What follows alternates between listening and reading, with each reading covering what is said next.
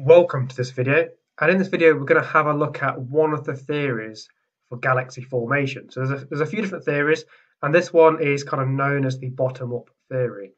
So we're going to have a look at how we get to kind of the large spiral galaxies and possibly the elliptical galaxies as well.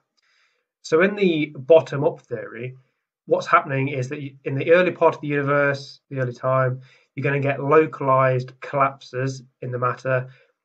They're basically kind of the sort of size of a star cluster. So the total mass of the local collapse is going to be the size of a star cluster. So we would kind of refer to those as like satellites or dwarf galaxies. So on the Milky Way, we have these star clusters orbiting around the outside, and they're kind of a similar sort of size to that of like a globular cluster or a dwarf galaxy. So you get these localized collapses, you get fairly small galaxies forming first. Here's an example. So you get these dwarf galaxies forming.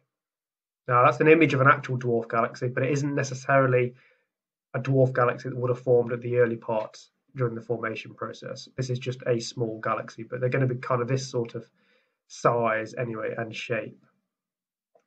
So when you've got those dwarf galaxies, you'll have quite a lot of them, and they will then begin to merge. They will collide with each other, and they will start to grow in size. So the resultant galaxy from the merger of a few dwarf galaxies, you're going to start to get a spiral galaxy forming. So you've got a nice spiral galaxy there on the right. Now, this is a simulation, and it's modeling the actual formation of these dwarf galaxies. They then begin to collide. So you can see that there's like local collapses. As that is collapsing, they conserve things like angular momentum, so they spin up faster. You should be able to see them spinning up faster as they collapse and they collide, because that has to be conserved.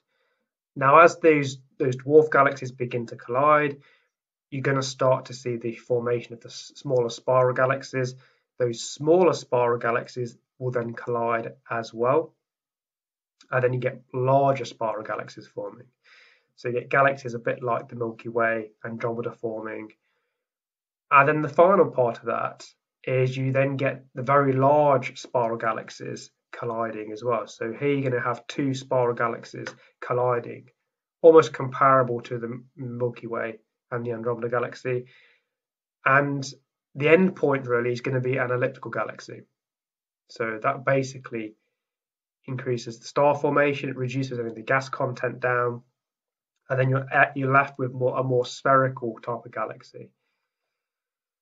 So these larger spiral galaxies at the end point, you then get an elliptical galaxy.